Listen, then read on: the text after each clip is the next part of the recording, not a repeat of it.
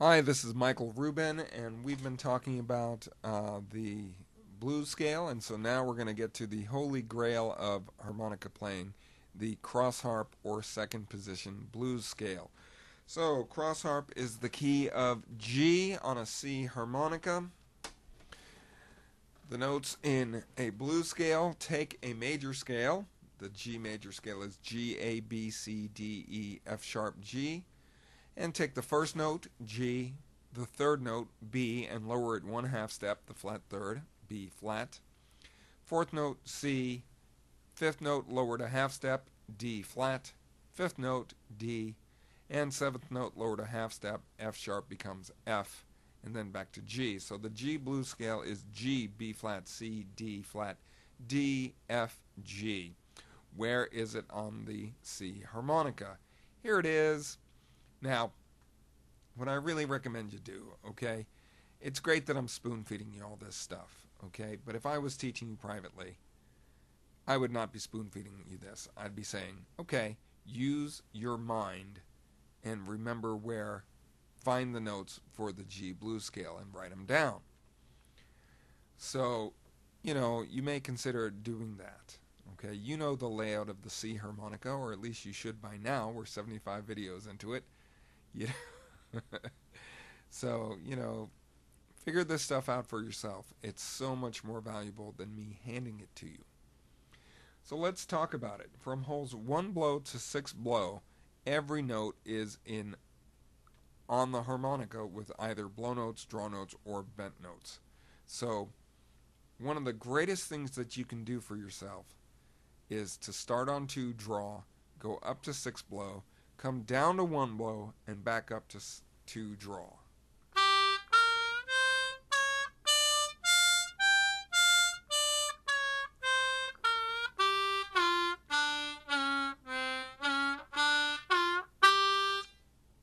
That is what all the big boys are playing. That is the crux of blues harmonica.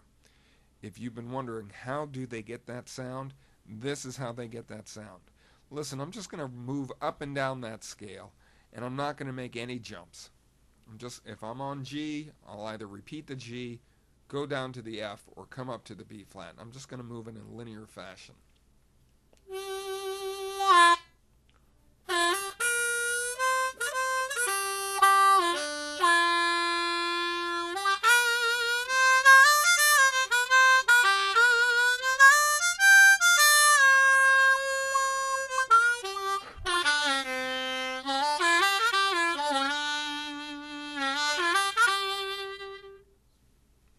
Okay?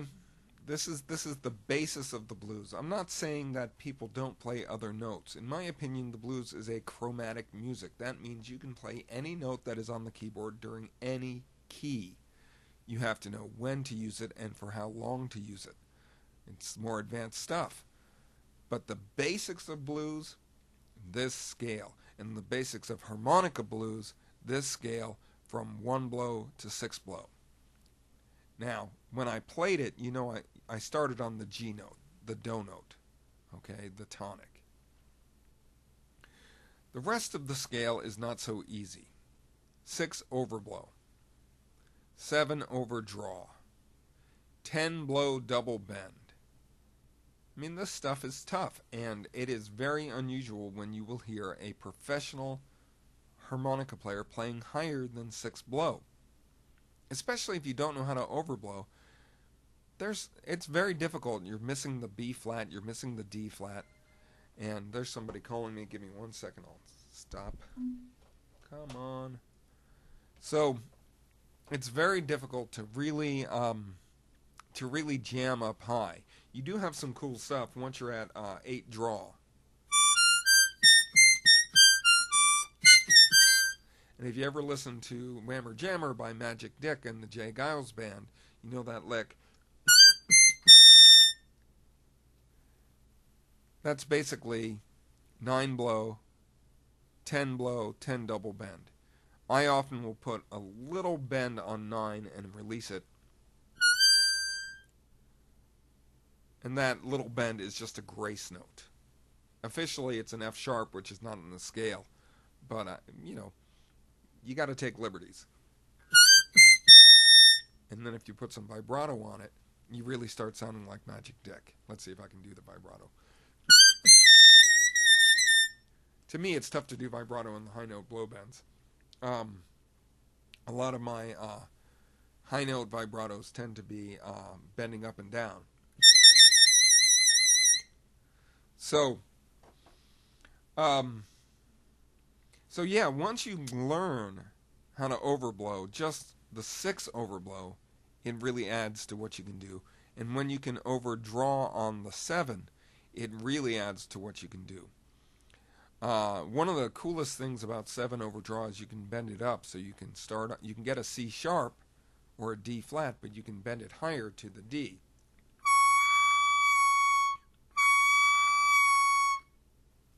Okay, so you got 2 notes from the scale right there, and it creates a more legato thing than going from 7 overdraw to 8 draw.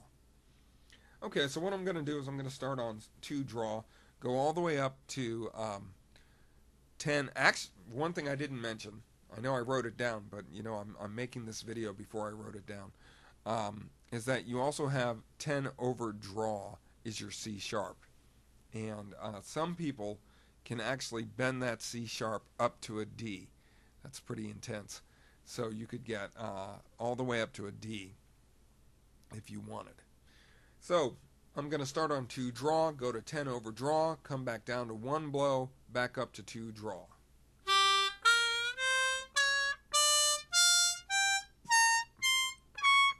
Let me do that again. Blah.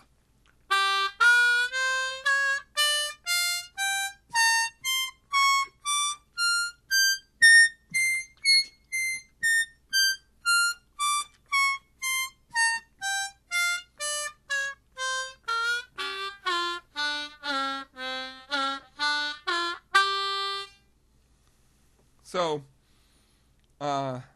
once you get your overblows down, you really have a wide range of what you can do on the harp just with this scale. So, give me a second. Here comes my band in the box. I've got a blues in the key of G.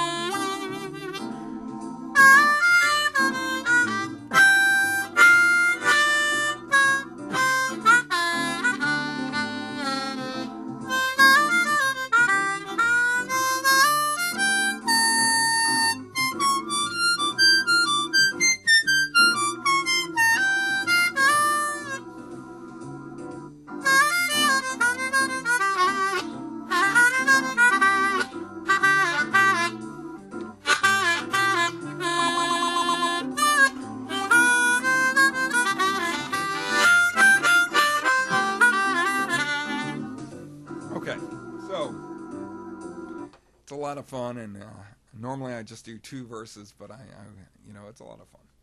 So, yeah, this is the thing, man. This is the holy grail. So, you know, if you don't have this down, get your tuner out and get this down, you know, especially from holes 1 through 6. And one thing I would do, you know, I'd play along on a keyboard. I'd find this scale on the keyboard and I'd play it while I was playing the harmonica. With my students, I call it push-ups. We do 10 at a time.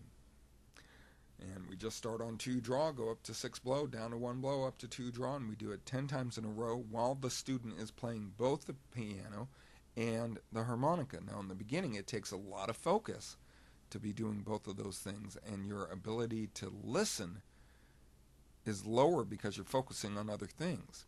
But after a while, it becomes a muscle memory thing where playing the keyboard is really no big deal, and then you're really able to listen to the pitches and improve your pitches.